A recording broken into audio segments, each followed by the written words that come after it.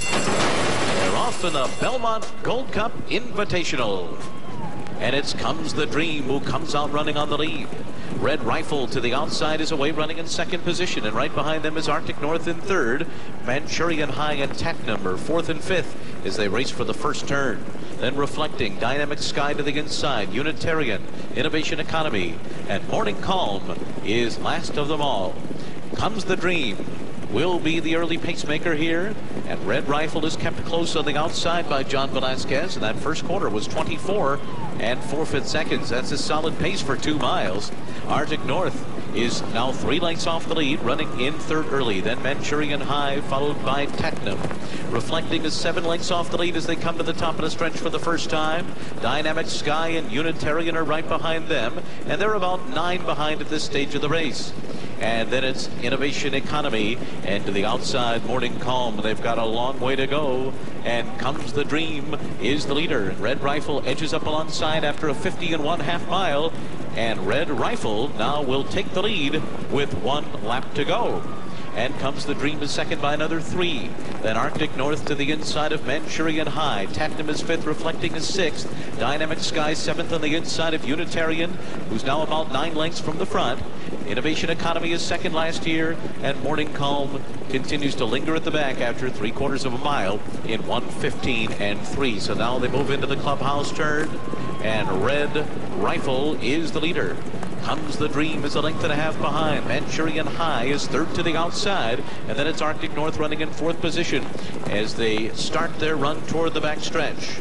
And then it's Tacnum outside of Reflecting, who's down toward the hedge. Unitarian is on the outside, and Unitarian is 7 lengths off the lead right now. Then Dynamic Sky toward the rail, Innovation Economy, and Morning Calm. So they make their run onto the back stretch for the final time now, and Red Rifle has opened up to a 2.5 length lead. John Velasquez and Red Rifle in front over Comes the Dream and Manchurian High.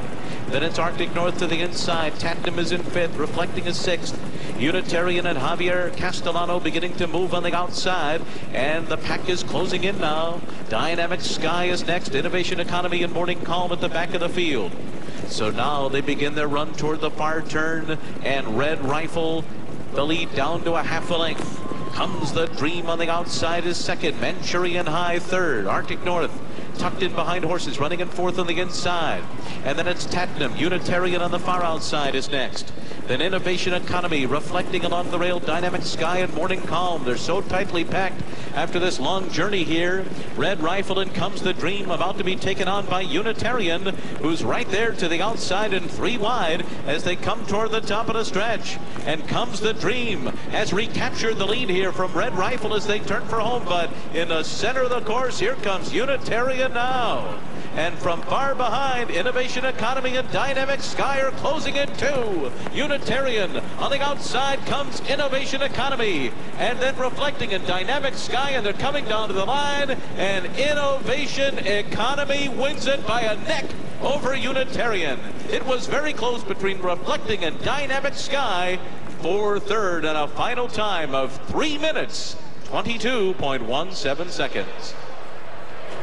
What about that closing kick from Innovation Economy and Unitarian after a 2-mile race? That was going to be my point, Tom. You usually see a very gradual move by any come-from-behind horses in a race, even 1.5 miles, much less 2 miles.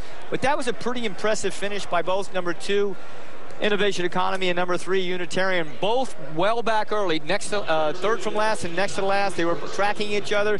These 2 jocks, Red Ortiz and Javier Castellano, were keeping their eye on each other. Exactly. And when Javier Castellano and Unitarian moved, so did Red Ortiz, and it set up the stretch run, as we're going to see right here.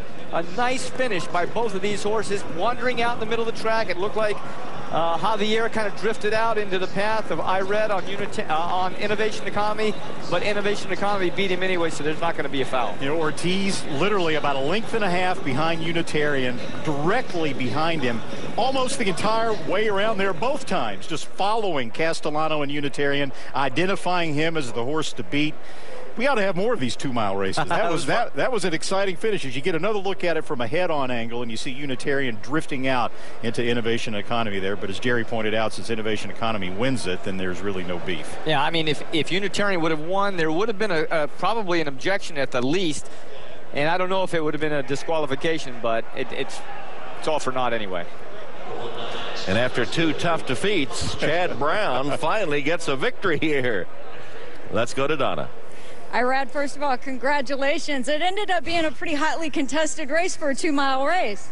Yes, first thing I want to say is thanks God and thanks the trainer and the owner for giving me the opportunity to be on this horse today. It's a very nice horse to my race, and he did it. He's 1.5 miles great, you know.